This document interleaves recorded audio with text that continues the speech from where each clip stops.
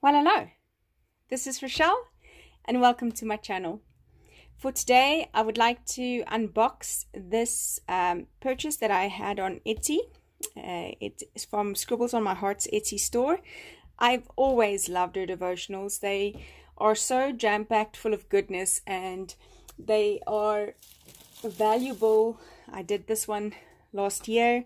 I did another with Polaroid pictures that she had separate over the December holiday last year, 2018, sorry. And then this one is for 2020, and you can personalize it with your word, your one little word. And when you purchase it, she does offer a physical set of stamped keys, I believe, for US. I think that would be great because its shipping is a bit easier than what it is to get it here to South Africa. But I did go ahead and purchase this kit because I'm just absolutely in love with these florals, watercolor florals with sketchy outlines. You know, that's like one of my favorite things. And this devotional is called Unlock His Love. So I love the key imagery with the beautiful floral images. It does come with 4 pages worth of devotionals, so you'll see it's Devo page 1 and 2 and Devo page 3 and 4, and these then are the size of a traveler's notebook, so you can easily make them into one and have this devotional on hand. Also, again, comes with the beautiful imagery of the keys, unlocking his love, obviously. And her heart is just beyond. I've, like I said, always enjoyed her devotionals.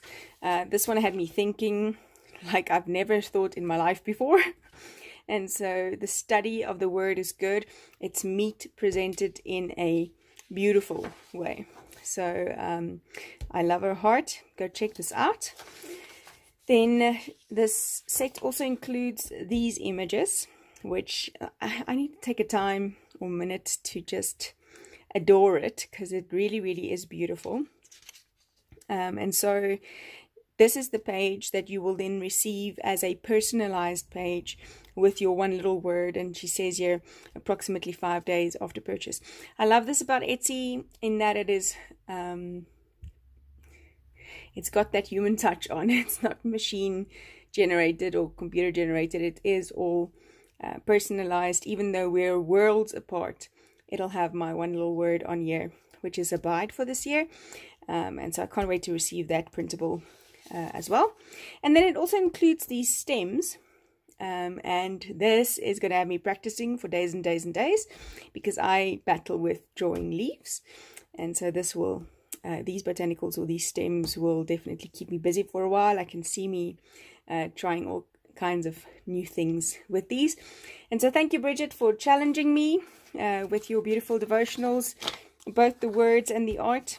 I can't wait to start this, and I hope you go check it out. I will leave the link down in the description, and I'll see you again soon. Bye bye.